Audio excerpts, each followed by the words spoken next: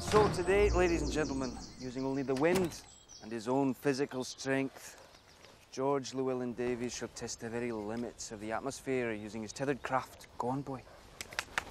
Go on, George. You're going to break it, George. George, stop. Just need a bit more speed. I want to do it. Hold off a bit, George. I think it's in need of a tail. Oh, wait. Here, James, this will do. That's a good idea. No, it's not heavy enough. I want to do it. You're coming, Peter. Porthos. It'll work this time. Porthos, give us your bill. That's good. Yeah, like that. Michael? Yeah? Now, would you like to give it a go? Yes, please. Would you? Oh, he can't run fast enough. Of course he can. Let him try, Jack. Now, George, you hold the kite. George, come on, boys. Let's go back up to the top. Michael, Come on, come on, Peter. Right, George, hold it up. Darling, you've got to run now. Ready? Ready?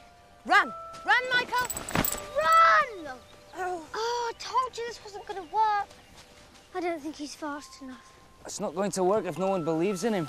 No, give him a chance. Michael, go back to your starting position. Come on, darling, try George, again. you take the kite. If it'll help. Now, this time, I don't want a flea's breath of doubt. We must get that kite in the air. All right, look, I think I feel a bit more Ready, breeze. Michael? Are you ready, Go on, Michael? go on. All right, You darling, can do it, ready? Michael. You've got to Hold it run. tight. Run, Michael, run! Run! Run! That's it!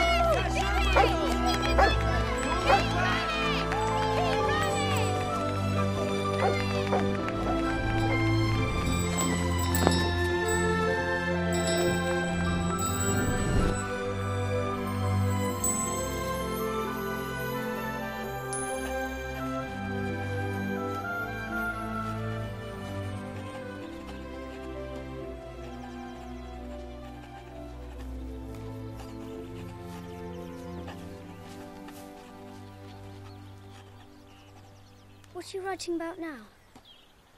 Oh, just making notes. I'm never really certain what they're about until I've read them over later. Something about the kite? Now, why do you ask that?